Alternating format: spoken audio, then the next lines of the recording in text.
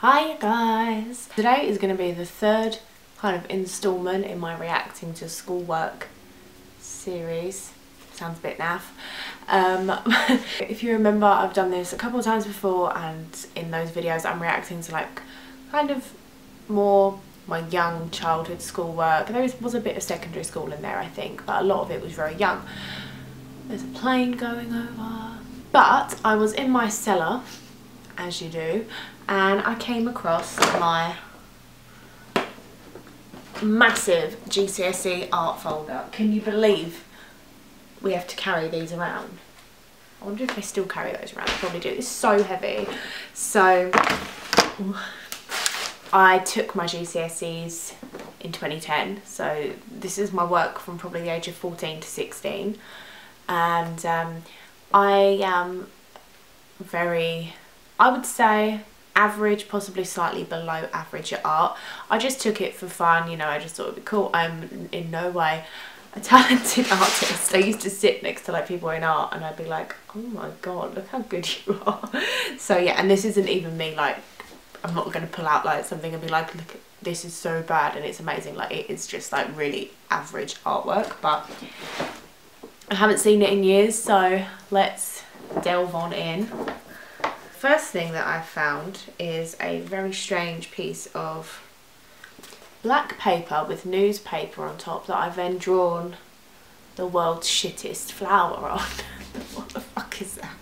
We then have another black paper backed piece of something. I think this might be a pepper. I'm not really sure though. It could be anything. But I'm thinking it was a pepper. Okay, and then this was definitely a shell because I remember shells being a big thing in my artwork, like it was on the syllabus or something. And that's, I think we did that with ink, using some like, not like a fountain pen, but I kind of remember doing that actually. This is my actual art book. So this is from year 10. I don't remember how old you are in year 10. Are you like 14, 15? Not 100% sure, but all I do know is that this is huge, so I've got to like put it on my lap to open it. We've got some more random flowers drawn on newspaper. Not really sure what that's all about. And then a flower drawn on this fella's face. Don't know. Okay, we have another piece of fruit. I'm thinking this might be a tomato. And I've made this with like sticking lots of paper together. It might be a tomato, it might be, I don't know. But my first thought was tomato, so I'm going with it. GCSE Arts Evaluation. For the exam theme of work, rest and play, I have chosen the theme of people. I began my preparatory studies, someone was with this for the thesaurus, can't even talk.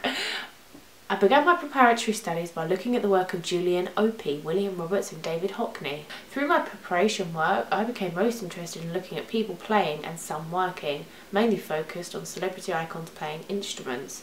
I experimented with chalk, charcoal, pencil, wax, crayons and oil pastels.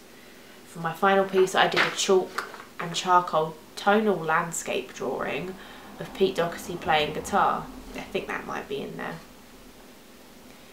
The drawing focuses on Doherty, however, it is in the effect of looking through a camera viewfinder at the main subject. See, it all sounds like it's going to be really good for people soon. I use chalk and charcoal because you can get different effects from it, such as smudging. This is all just a load of bollocks. Probably easier if I find that piece first, as I've just explained the whole thing. This was, oh, I don't know if it's in here actually, because we did actually have this stuck on the wall of one of the rooms in my house for a long time, so it might not even be in here. Might help, you never know. It's not in there. I have a feeling it could still, where it could be. I'm just going to go have a little look. It might not be in there, but we'll have a look. I only went and found the bloody thing, didn't I? It's in a massive frame. I don't remember it being framed. I thought it was just stuck up on the wall with blue tack. Right, let's see if I can lift it. Ugh. Oh, that is dusty. I'm about to get dust all over me. Right. Ooh. The sun is probably going to shine on it. So that is, I think this was like my final piece or something, I don't remember. So I haven't actually had a proper look at it. I only just turn it around and I can have a look at it from down here.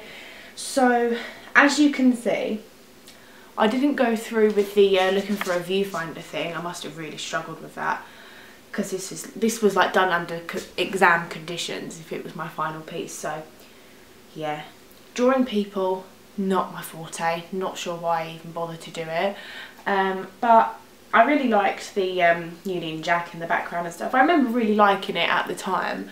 Well, obviously thinking it would have been better if I was better at art, but I thought it was pretty cool at the time. But I think I did just like the black and white drawings against the Union Jack. But you know, we can't all be good at art.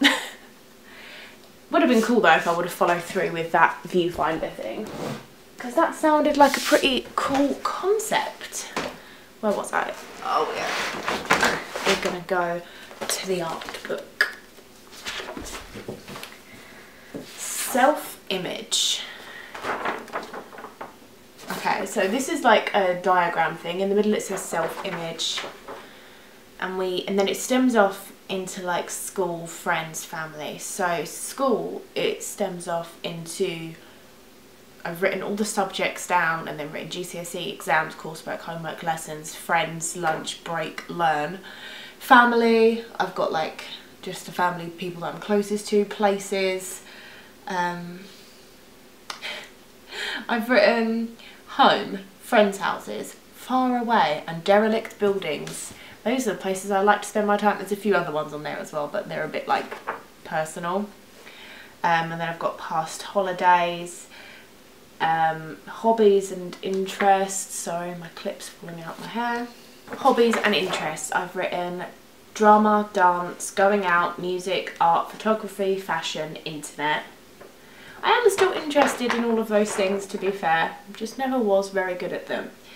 Hopes, dreams and fears. Oh, this is when we get a bit emotional. Becoming an actress, having a good life, getting old, that's a fear. Dying young, that's a fear. Finding happiness. Objects, camera, phone, still relevant. Clothes, yes. Shoes, computer. Special mirror. Special mirror.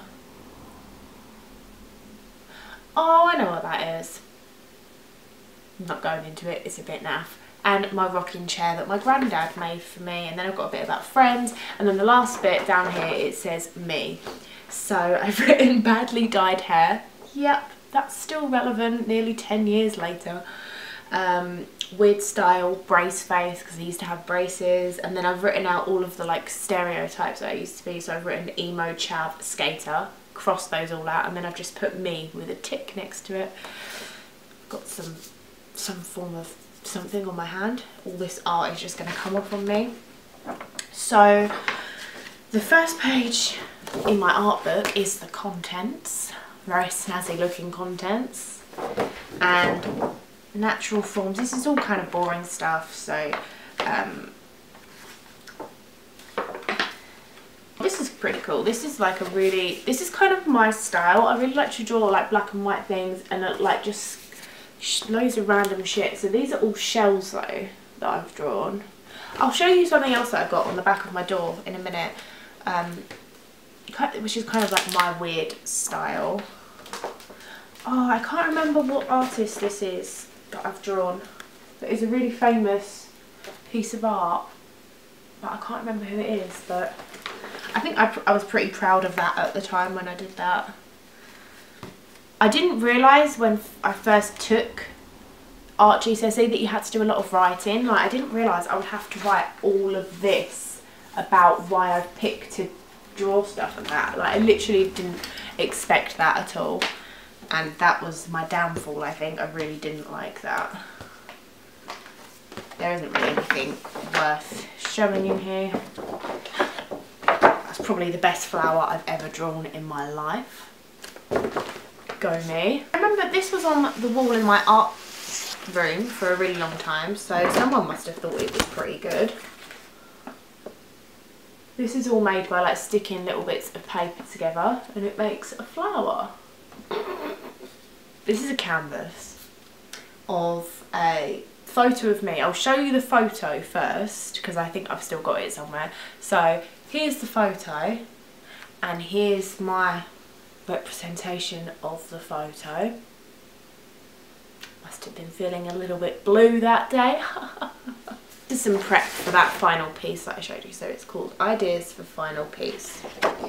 And I've drawn my camera at the time, which was a Nikon D40. That was my first ever DSLR. It's sadly broken now. I will never throw it away. I won't part with it. I love it. So that was when I was prepping. That was like a viewfinder. That was when I was thinking that was going to be my idea. And we've got some more rough sketches of cameras and stuff like that. And then I've stuck some photos on the side. I think that's Pete Doherty.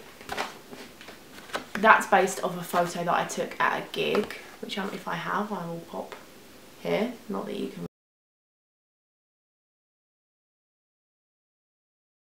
really see it, but yeah, that's that. More ideas. Started the process of my sculpture by picking a natural form and also deciding which artist I wanted to make it in the style of. I started by drawing a detailed skull and then simplified. Oh, I chose a skull by Henry Moore. No, it's Henri Matisse. Yeah, Henry Moore. I was thinking, I'm sure it's Henri, but that's Matisse. I made it out of clay and then painted it with a gold paint. Then we went out and took photos of it. We took a lot of photos, but they came out well, I think. If I could change anything about it, I might have made it bigger as it was quite small. However, I wouldn't change much as I'm happy with it. I don't remember this. I don't remember like bringing this home or anything. This is a sculpture that I made. Can you believe it? I could have been a sculpture. It's just a sculpture, innit? I don't think they let me bring that home because I've never seen that in my home at any point. It looks like the Scream Mask. Oh my god. Why didn't I realise that at the time? It looks like the fella from the... It looks like the Scream Mask.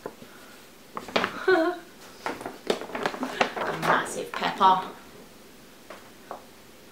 What in God's name is this? I wish I would have written on the back what they are. Right, so I think it's a guitar with plenty of other random, very random crap in there as well, but I'm lost as to what that is. When I was in my when I was about 15, 16, or maybe 14, I discovered Tumblr, so this is sort of what's going on here. This was like the photography I was into and it was all shit I found on Tumblr. That's from Gossip Girl there, with little Taylor mods in there. I think that's an unfinished piece that I think, yeah, I was really into black and white photography, so this is a piece I've done on Jack Radcliffe. Okay, so this is a random piece of paper where I guess I never finished it because there's a blank space in the middle where I'm guessing I would have had to write something. So, oh god, there's more. These photos were all taken of me at school by someone else, so they're not very good. Because everyone knows you take the best pictures of yourself because you get control. So here's some very strange over-edited pictures of me on a massive piece of paper. And then obviously you've got to do a bit of Warhol, classic. That is my GCSE coursework stuff. It's been a journey. Definitely it's not as fun as reacting to your stupid 5-year-old self schoolwork, but it's definitely fun to laugh at your lack of artistic abilities too. Get out of my face. Thank you. Let me know if you want any more videos like this, if I've got any schoolwork left. I feel like I may have milked this a bit now though. I think there isn't a lot left now. It would be awesome if you could give the video a thumbs up if you liked it and subscribe if you're new here. And that is it. Thank you for watching and I'll see you in my next one. Bye!